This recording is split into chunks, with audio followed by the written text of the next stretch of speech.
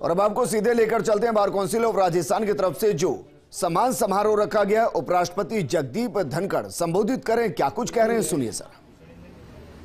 Former Chief Justice N.K. Jain, who took my enrollment form and got me enrolled in the Bar Council.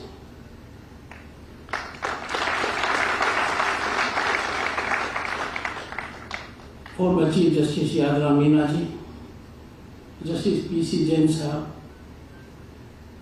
only to name a few here. I have been blessed in an unparalleled manner by members of the bar and bench. I am humbled, I am overwhelmed. Nothing can be more satisfying,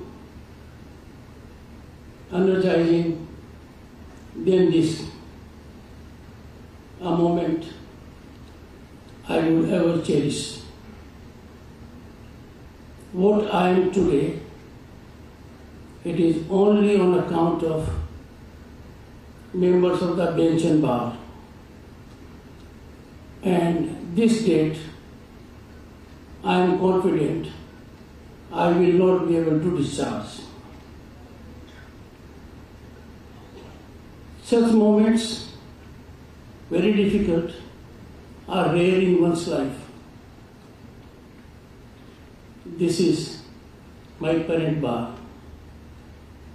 I have been extremely lucky in getting support of the members of the bar from all over the state while being elected to Bar Council or as president of this association. I call it sheer coincidence and luck that I came to be designated within 11 years of my practice. I need, however, to indicate the kind words of the preceding speakers in their address, particularly Honorable Acting Chief Justice, may not be taken very seriously. He was never a junior lawyer. He had a roaring practice, and we ensured that he be on our side rather than being on the opposite side. Retired judges, I leave it to your sound sense of discretion. I have never believed in the doctrine of indispensability. No one is indispensable. It is disservice to humanity and civility, and a great outrage on rich human resource. When someone told me that a worthy man has become vice president, I told him, give me 3 minutes, I'll give you 100 names who are far more qualified than I am, will do the job much better, and we can pick money from here also.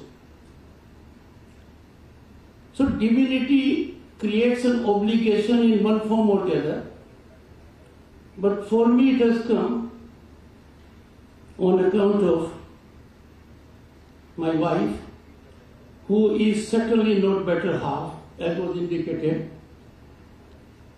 I am in fear and awe of her. All of you know it.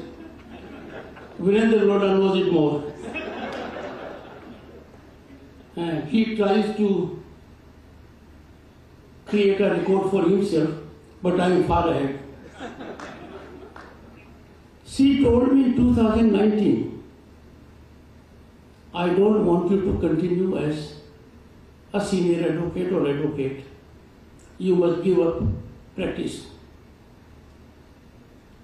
And her problem was very different. Unknown to the people at large, or even to the fraternity. She was concerned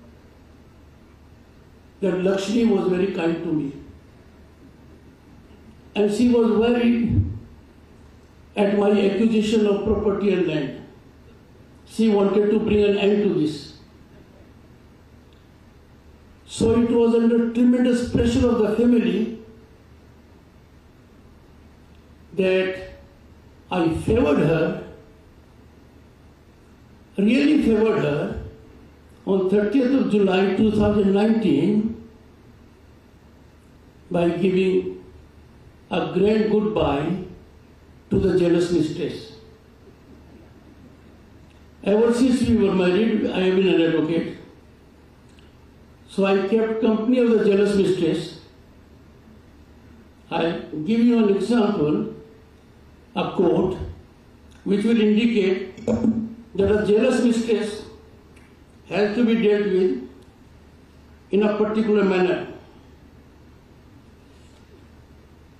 All my life,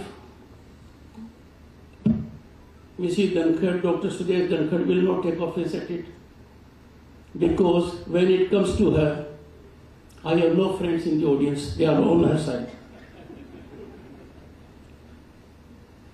I really took full care of the jealous mistress. I believed in the jealous mistress. I missed the jealous mistress. But as luck would have it, I still threatened her that after my term as governor comes to an end, I would go to the legal profession. And I told her, enough is left in me. Others do not know, but you know it. She said, that will not happen. My nomination as vice